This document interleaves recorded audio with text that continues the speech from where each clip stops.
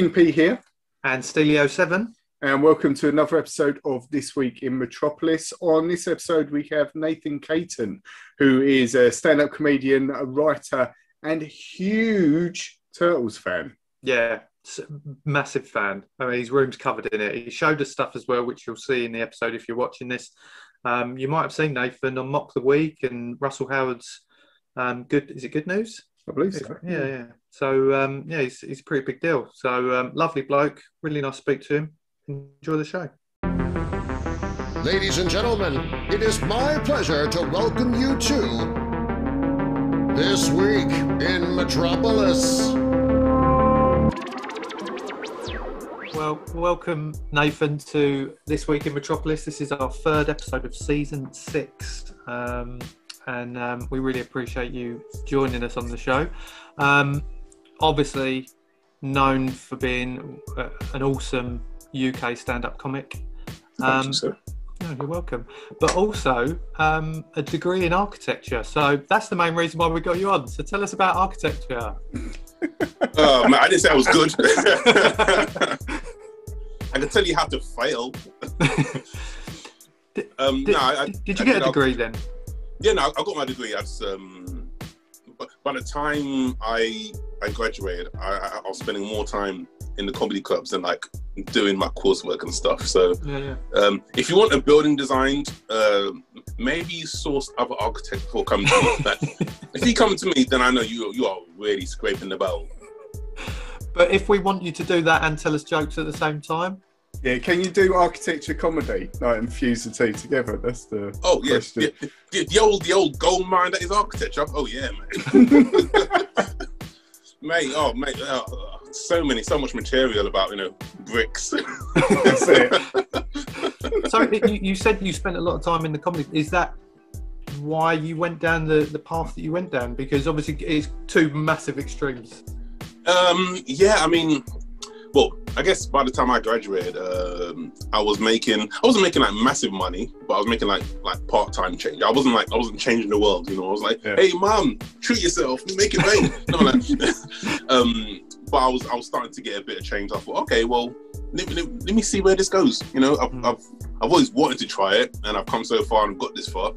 And when I'm still young enough, let's see what happens. If it doesn't work out, I've got my degree to go back on. I could do something design based, but for now, let's just see what happens. And then, like 15 years later, I'm still here blagging it, mate. How did you first get on the stage then? What was that turning point?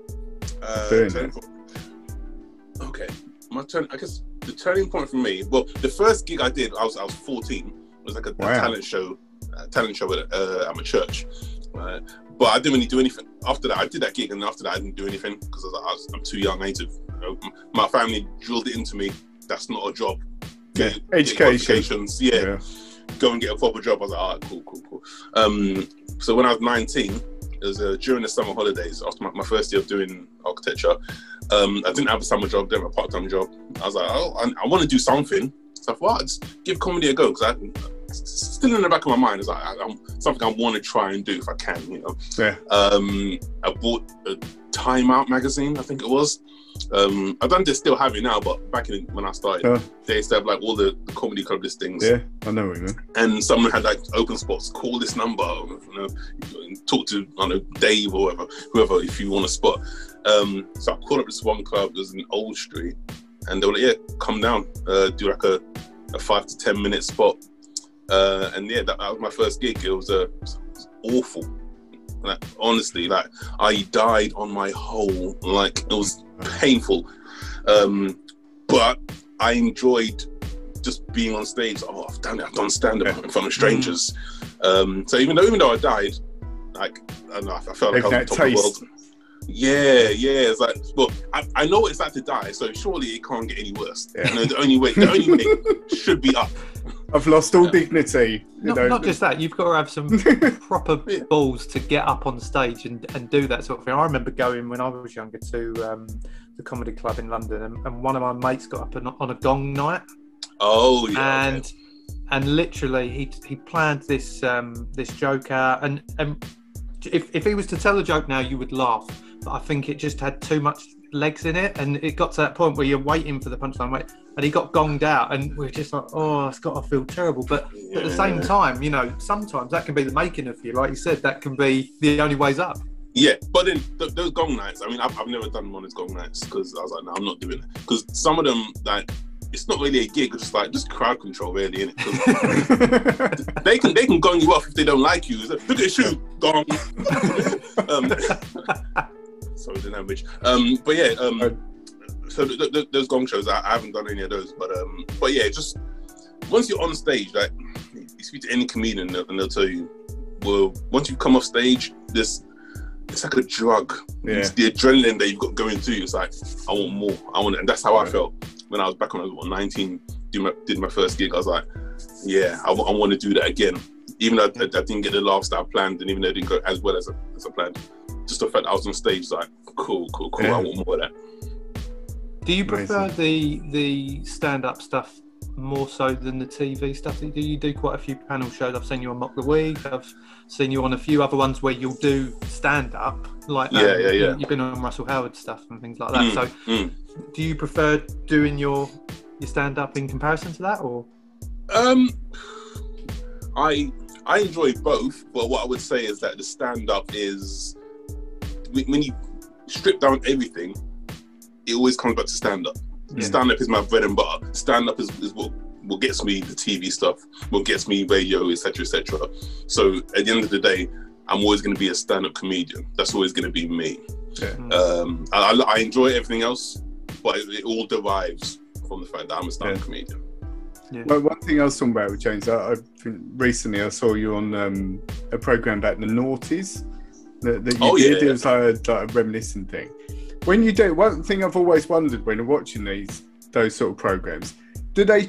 I take it they show you a clip of what you're talking about beforehand. Like, do they say, have a look at this, and then we're going to talk about it? Because there's so much stuff. I just think there's no way they remember that advert from, I don't know, 1983 or whenever it was. Is that how it works? Most of the time they'll give us snippets, or they'll give us notes about what we're going to talk about. Sure. And then sometimes they'll spring an extra clip on us, like, just to see get our instant reactions. Yeah. But yes, sometimes they prep us, so we kind of know and get a gist. And then we're going to talk about these music videos, or we're going to talk about this and so and so and so, to kind of just point us in the right direction. Yeah. That makes sense. Do you think there's that with those sort of things with over Christmas there's quite a few flashback things, probably because of COVID, and they've got to recycle like sort of material and stuff. What do you think the attraction is to those sort of things? Like, you know, the noughties, I take it as a point where you were younger and, you know, can reminisce about. What do you think is the importance in that nostalgia, I guess?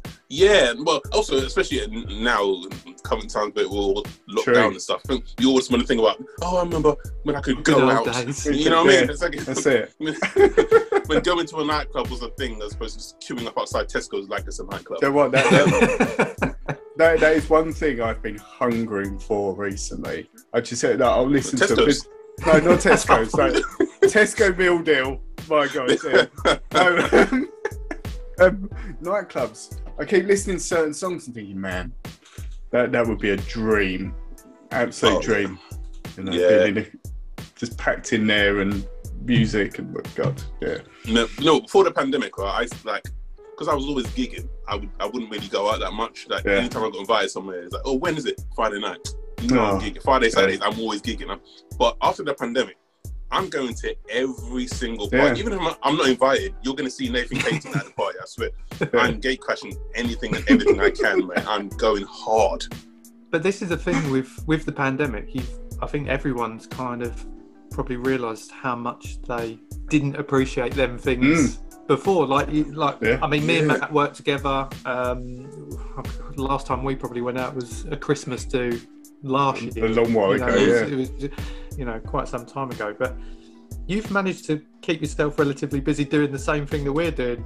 You've got a couple of podcasts that you do. Can you tell us a bit about them? Okay, so one podcast I do is called Give Me Some Good News. Sound Rebel, bigging them up. So it's basically just about having a comedian on each episode, and they share with us a good piece of good news. It could be from the news they've seen, or from their lives, from social media, but just something that just puts a smile on people's face, that kind of cheers them up, as opposed to hearing COVID, or Trump or Brexit or whatever. Yeah. So yeah, we've had various guests on: Russell Kane, Jason Manford, Joe Lycer, and we've had funny stories. Joe Lycer talking about like growing cauliflowers, something random that made him smile. We had a comedian, Tiernan Dueb. He talks about how he managed to potty train his kid, because once his kid took a shit on the floor and he stepped in it barefoot. So, oh god, for him, it was good. That was great news. Yeah, progress. His kid is potty trained. Yeah. So yeah, it's just random stuff like the kinds of stuff we can just smile and giggle about, so we don't have to kind of hear all the doom and gloom of the news all the time. I love that, because that's kind of the whole thing when me and Matt started our podcast was all about, we're talking about things that have happened in the past week, but we wanted to avoid all that kind of heavy, serious stuff, because there's enough of it out there, and it was all about the other little bits going on in the world. The stuff we like, yeah.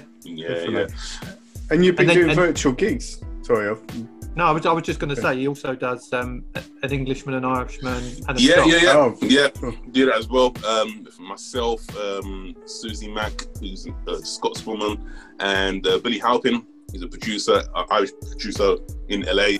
And again, we just come together, we chit chat about funny stories we've seen, things that happened to us, which isn't COVID related or anything like that. Just light-hearted, funny stuff, something that can just cheer you up and get you through these hard times. Yeah, podcasts have become massive in this time. I think with lockdown and everything, I think people have thought, what else can I do? And although we started before all of this, I feel like now, I think, isn't there something like 900 million different podcasts or something stupid? Like, there's a lot of competition, but everyone's got a podcast. Yeah. I don't even see it as that. I see it as a good way of meeting new people, talking rubbish a lot of the time, but also finding out some really interesting stories at the same time. Yeah, definitely, man.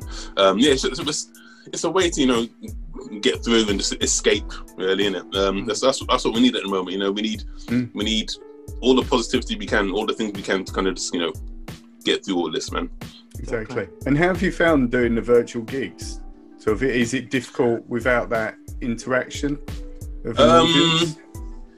It's better now. When I first started doing the virtual gigs, like March, April, because as soon as the virtual gigs came up, I was like, I'll do it, because I love doing comedy, and I can't just sit around doing nothing. Cause it's either do those virtual gigs or just talk to my girlfriend, and I don't want to talk to her anymore. Bored of each other. It's like, good. So yeah, I was like, I'll do them. When I first did them, the first few Zoom gigs I did, there was no audience. Right. But they were audience, but they were all on mute, or they had their cameras turned off, or they were watching the stream link. So I was performing just to the camera, but you couldn't hear nothing, and that was so destroying. It was like doing my first gig all over again, because there's no reaction, there's no interaction. It feels like instead of a gig, it was like I was having a breakdown. It's like a monologue. So this guy's gonna jump out the window any moment now. But then the next few gigs, that I think promoters and comedy clubs start realizing it's better to have people with their cameras on and their mics on. So they would have a front row that we've got now, where I've got 10 to 20 people who've got their mics are unmuted, so you can hear them laughing. You could, if you want to talk to someone, you can say, okay, so and so, and then whoever's controlling the gig will spotlight them, so then you can chat to them and stuff. And I like it now. I've done a lot of them now. It's got to the point now where sometimes I've done gigs where I don't even do my material because I'm just talking to everyone. You put it on Gallery View, pick out someone someone who looks interesting, someone who's got a funny background, someone who's in a weird place in their home, and you just chit chat. And sometimes people have their mics unmuted and they don't realize that they're unmuted, so they're talking, thinking that they're watching TV, but you hear some shady stuff from people's homes, man. It's all good material for the next gig, though, isn't it? Yeah. Or even that gig itself, you just like, who's that? You know, I did one gig where someone they were watching me, but didn't realize they were unmuted, and they're like, "Is he a rapper? He looks like a rapper." And it's been like the next 5 minutes comparing me to every black rapper they could think of. Well, were there any that you were thinking, actually, that's quite a nice comparison. I'll take that one. Yeah, but then I was saying, like the rappers that they were saying, it's like, well, why would this certain rapper be performing a comedy gig for you? Like, how signed up for? Times? Yeah. Like, this rapper has fallen really on hard times. Oh my gosh. So yeah, but it's all jokes. It's all jokes in the end, so it's all good. Another thing that Matt told me that you've done, which I never knew, is Celebrity Mastermind. Yeah. Oh gosh, that was a while ago now, wasn't it? About 3 years ago. Right, and I mean, it's something me and Matt don't really have a lot of conversations about because Matt isn't really a football fan, but I'm a huge football fan. I know you're a Brentford fan. Yeah, right? Yeah, that's right. Well, I mean, I don't think our paths have crossed in football terms because I'm a Man United fan, but from Essex, you know, it's standard. However, me and Matt, we both relocated from Essex, not together, but we both relocated from Essex to Norfolk. So I'm quite a big follower of Norwich, who a team that you would have had more encounters with. So how did you, what I want to know is, I haven't seen the episode of Celebrity Mastermind. How did you get on, and why was the Premier League your... Okay, so I got it, I think just from my agent, really. Someone from the BBC got in touch with my agent and said, when Nathan Caton likes to do Celebrity Mastermind, I was like, yeah, cool, I'll do it. They were like, you can choose your topic. Well, first of all, they said the questions on Mastermind, for Celebrity Mastermind, will be a bit easier. Right. I don't know if they're trying to say that celebrities are thick as. I was going to say, why is that?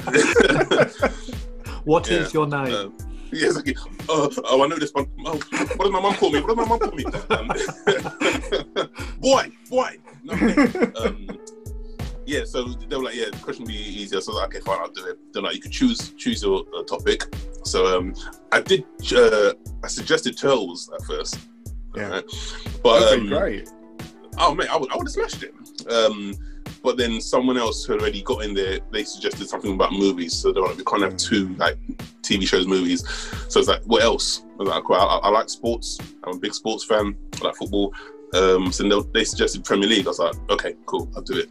And then they gave me like all these books to read about the Premier League. Really? Yeah. Which like I got them and I read them, but then when I did it, the show, and asked me the question, it was stuff that I would have just known anyway. Yeah. Right. So I was like, okay, I'm happy, but at the same time, you know, that's a relief, isn't it? Spent money more on books. But yeah, so yeah, the Premier League, I got like, I think it was 12 out of 12. The general knowledge, that's where it all went downhill. That's where they get you. Exactly. Turns out I know a lot about football and turtles, nothing else. Oh well. If only they'd gone with architecture. Yeah. So it was smashed up. How to fail architecture or something. And another thing that I stumbled across when I was researching you was that you was a host on a show called Video Game Nation, which again was a little while ago. I feel like I'm surprising you with some of this information. But now, me and Matt are huge video game fans. Yeah. But it's not something I've ever heard of. So what was the show about? Because just from reading about it sounded really interesting. So we reviewed various video games that were either popular or just come out, and then people send in like niche games. I think that we would review or look at, and we would then at the end we'll play a game. The two hosts play a game either with each other against computer or against each other. It's basically just a like video game geeking out, basically. Yeah. Was that an interest you had beforehand? Yeah. Well, I was a massive gamer, like in my teens and early 20s, and then as the comedy started getting busy and busier, I kind of fell out of it. Yeah. But then during lockdown, I've got back into it, like FIFA, especially FIFA and NBA 2K. So yeah, I've always had a console, like from the age of like, I don't know, 8. I've always had at least one console that I just kind of like geek out on. Yeah. What have you got at the moment, console-wise? PS4. PS4. I'm waiting for the PS5 price to drop down a bit before I jump in. I'm tempted to jump in, but I don't. Are they back in stock? No, I'm trying to get one, and slowly. They're like gold dust. Yeah, I might have to wait, but I'll wait a little bit. I'll tell you something. I've always been an Xbox fan, and I got the Series X. It is just like going from an Xbox One to a Series X. It's like light years. You think you just switch on, think this is the future. You switch on and then it's on. You're in a game. You're ready to go. Just no load times. Amazing. Yeah, but then when you see the PS5 though, you know what I mean? No, it's ugly. I mean, I'm not a massive fan of how it looks. I think it looks a bit like a massive router, but they're saying that the Series X is just a big black it's just box, a block. So you know. Yeah. I was just going to say, what are your thoughts on the latest FIFA, Nathan? FIFA 21. I haven't got it. I haven't played it. I'm on FIFA 20. Really? Yeah, well, Don't James waste your will money. talk you out of it. Yeah, James don't will waste talk you your out money. of it. I mean, I'm an avid FIFA player, and I feel really disappointed with 21. Maybe it's because it's kind of that kind of. It was released on both, and I'm thinking on the PS5 it's going to be a lot better. But well, from the reviews, because I checked the reviews out, and it didn't blow me away. So I was like, I'll wait still. And also on FIFA 20, I've got Brentford to the Premier League and Champions League holders. I'm not going to give that up. So I'm going to carry on. I'm going to ride this wave when I still can. So I'm going to continue with FIFA 20. I think my brother or my mates told me that the defending on FIFA 21 is awful. Okay. So I was like, and that really gets me because I remember like playing like FIFA 99 or 2000, 2001. You just press a button, tackle, and you get the ball. Yeah. Whereas now you got to jockey and position. Yeah, oh my gosh, just give me the ball. But you mentioned NBA games as well. I've got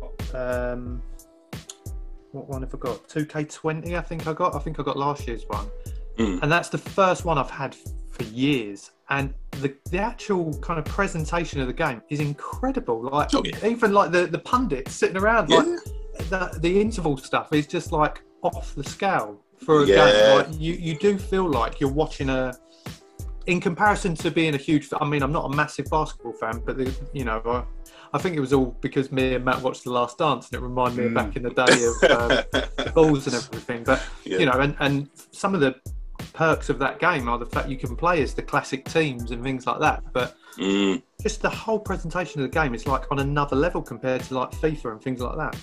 Yeah. It's like you're living it. You know what I mean? Like, have you done a career mode on NBA? I've just literally, me and my little boy will just play a random exhibition game. That's about as much as we've got on it, but I plan to. If you do like career mode and stuff, like you live the person's career off the court as well. Like you get to go back to his place and you see his apartment. It's like, yo, so I'm proper. I feel like I'm paying bills. Well, we've got a section in our show called Question Mark.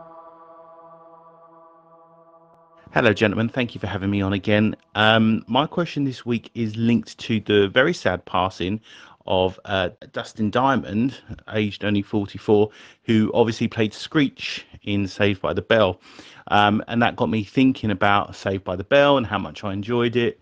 And then that got me thinking about what are your favourite sitcoms, possibly from when you were young. So Saved by the Bell was obviously one. I think mine would probably be something like Keenan and Kel, which I absolutely loved. But yeah, so what would be your favourite sitcoms, perhaps as a child? Saved by the Bell was such an iconic show when, I mean, I'm 35 now and so's Mark. So growing up, that was one of our shows that we grew up watching. But he wanted to know what was each of our favourite sitcoms growing up. Yes, there's a few. There's a few. So what, did you both go for Saved by the Bell? Well, no. Mine were probably a lot of mine were based around Nickelodeon and shows that I watched then. So, you know, Mark's was actually, although Saved by the Bell was one of his favourites, his was actually Keenan and Kel. Who there's nothing soda. So, you know, that was a great one. And when I started looking into what ones I actually watched, you know, I had a younger sister, so we kind of watched a variety of shows. It wasn't just kind of all the boy ones. But Moesha, who remembers that Usher was in that? I forgot that Usher was a character in that. Yeah, Jeremy. Yeah. It's on Netflix at the moment. Is it really? Well, yeah. Moesha, I mean, there was Sabrina, there was... Sister. All of them Nickelodeon ones. But one left field for me, which caught my eye, and I used to love that show. Do you remember Home Improvement? With Tim Allen. What a show. I used to love that show. Didn't it have the that sort of noise on the show in the intro or whatever? There was this noise that he made, but I used to love that show. I remember there was the neighbour who was always there, but you couldn't see his face. Yeah. Great show. What about you, Matt? I think probably the first one that sticks in my mind when I was younger, and that turning point of sitting like in the evening watching a sitcom, was something like Men Behaving Badly, which with Neil Morrissey and Martin Clunes. And it was that, I can't remember, I was probably 12 or 13 or probably a bit younger. And it was that first thing that I started watching when there was pretty rude jokes in it. Like not like pre-Watershed rude, so nothing too heavy, but like watching and thinking, oh, he talked about, I don't know, boobs or whatever it was. So that sticks in my mind. But otherwise, I think one that I probably consistently watched was Fresh Prince. It was one that, you know, just was there every, I think, was it BBC Two about 6 or something? I don't know. But, you know, watching that and just having that was really an escapism thing in a way as well, because like you're there for myself living in East London and like seeing someone in that sort of environment in that huge house and they look cool and you're like, oh, that looks, it's just funny and the music and just everything. Iconic, definitely. What about you? How about you, Nathan? I mean, you both kind of like, we're all crossing paths here, man, because I watched a lot of Nickelodeon. So Sister, which is, again, that's on Netflix now as well. And was it last month? Yeah, I rinsed it. So I watched like all 6 seasons, like within like kind of all the memories flooded back. Yeah, go home, Roger. All that stuff. Keenan and Kel, I watched a lot of as well. One show, right, which Everybody Hates Chris. You guys watch that? I loved it. That was amazing. I love that show. I'd actually forgot about that until you said it, and it's so good, isn't it? Yeah, it's a funny show. It's like, I remember when it used to come on, my mum used to say it was the only time me and my brother would be quiet for half an hour solidly. Could just be there. But probably Fresh Prince for me is probably the one. Like, it just stands out. It was funny.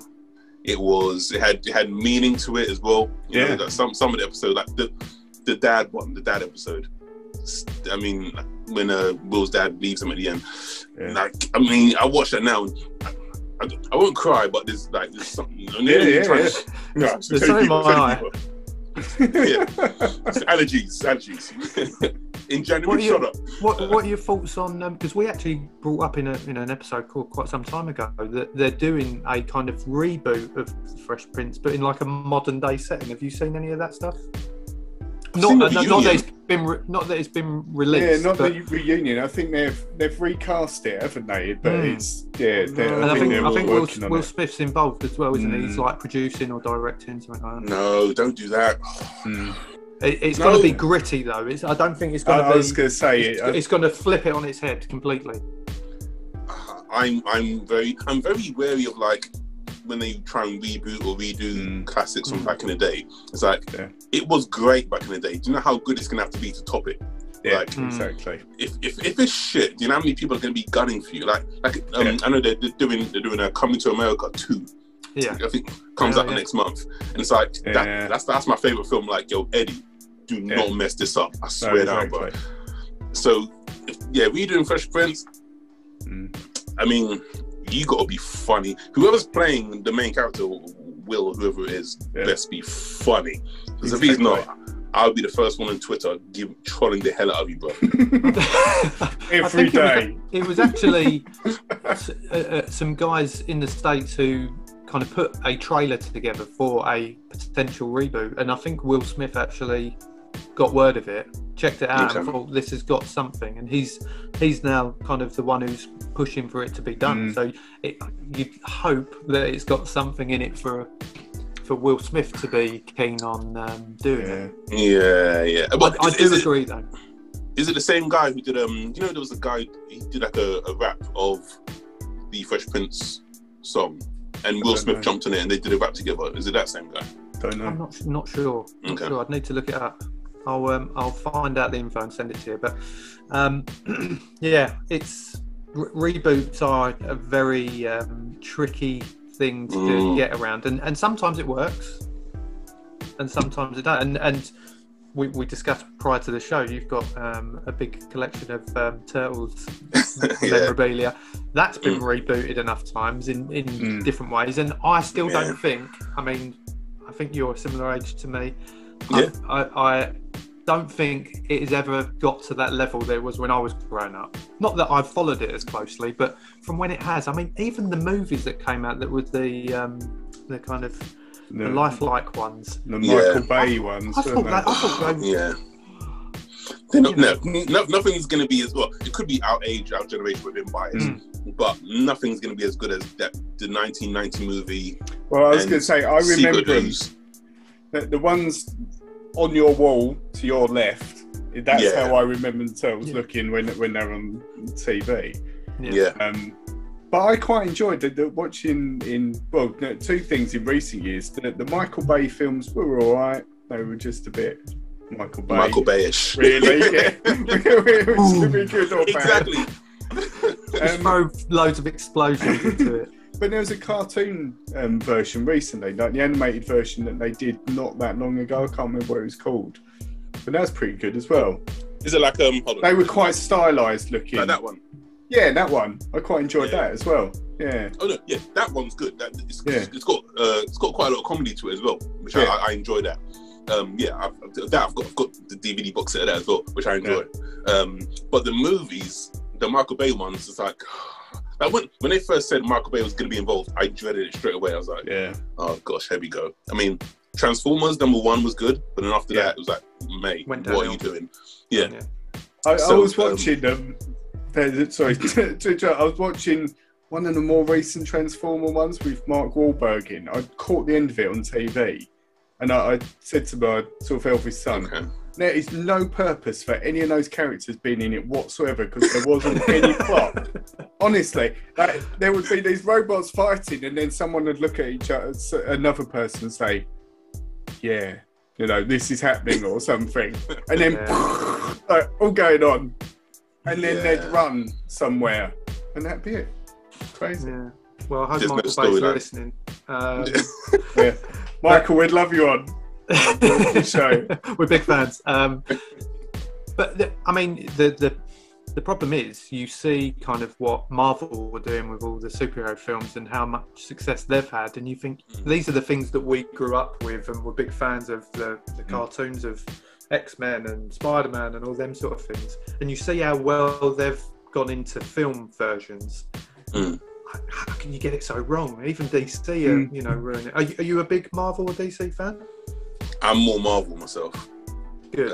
Me too. DC, I don't mind DC, but it's Marvel kind of wipes the floor for me. It's smashing it. Yeah. Have you, no spoilers, have you been watching WandaVision? No. You need to get involved in that. It's very interesting. Note to self. Have you got Disney Plus? Yeah, I have now. There you go. It's there. I mean, there's only the first 4 available at the moment. They're kind of releasing, and they're only half an hour each, so you can just smash through it. Plow through that, pretty quick. Ah, cool. Who's your favourite Marvel character? That's a good one. I've never thought about that. It doesn't have to be Marvel. You might have if Batman's your favourite. No. No offense to Batman, no. Gosh. I like it's either Spider-Man or Black Panther. Yeah. Who else? There's so many characters. I mean, who else is there? Actually, no, Hulk. Oh, Hulk. Hulk in the Avengers film was funny as. I like. Too many to choose from. You're right with Hulk. We started. Me and my wife have started watching from Iron Man and trying to go through them all again because she kind of phased out of it at some point, and me and Matt just went to the cinema without her. But so I'm trying to rope her in, although she does spend the majority of the time on her phone, which infuriates me. But it's fine. I can still watch it again and enjoy it. She's looking up the trivia about it. Yeah. She's on IMDb. but just Hulk with like them small moments with Hulk. Like there's a bit where him and Thor in the first Avengers kind of probably beat up Loki or someone, and then they're standing next to each other, and Hulk just punches. Punches him out of the way. Like there's that bit where Loki goes, "I am Loki. You must bow down." Smash it. Puny god. Yeah, that's it. Yeah. Brilliant. So what's the future then for Nathan Caton? What's other than the lockdown at the moment? I mean, tomorrow's probably going to be the same as today, I'm guessing. But podcasts, have you started getting plans in the works for touring and things like that? Yeah. Well, I was starting to plan my tour, and then lockdown 3 happened. So so I'm definitely going to tour. I just don't know when yet. But yeah, I've got the new materials coming. I've got stuff that's ready to go. So a new tour show will be happening at some point in the future. Doing more podcasts, doing more stand-up gigs. I'm always going to be doing stand-up gigs. Writing as well. Writing a few things for TV and for radio, scripts and like TV shows and stuff. So it's just keeping busy as normal. Keeping busy, keeping content flowing. Keeping the profile up. So people know, who I am and what I do. And just continuing to hustle hard. You mentioned in writing, another thing I noticed in your bio was Rasta Mouse, which having 2 boys, remember watching Rasta Mouse. Awesome show. What was your involvement with that? I loved it. I wrote a few episodes on the series. So one of the exec producers I worked with when I did my pilot, Nathan Caton show on Paramount, now Comedy Central. And he saw me do stand-up as well, because he knew that I did a lot of like stuff about my West Indian family, whatever. When the Rastamas thing came up, he got in touch with me. He was like, can you bring your flavour and add it to, what we do here? I was like, yeah, sure. Pitched a few ideas. They're like, hey, can you turn this into an episode, turn that into an episode? And then, that was it. Just kind of, that's how it came about. Yeah, that's awesome. Brilliant. It must be so cool seeing, I don't know, in that format, sort of thinking, I wrote that. That's really cool. Yeah. Like at the moment, I worked on another a CBB show called Jojo and Gran Gran. Oh yeah, I've seen that. My youngest absolutely loved that. Yeah. Oh yeah. Again, I've written a few episodes of that. And when you watch it, it's like, oh, come.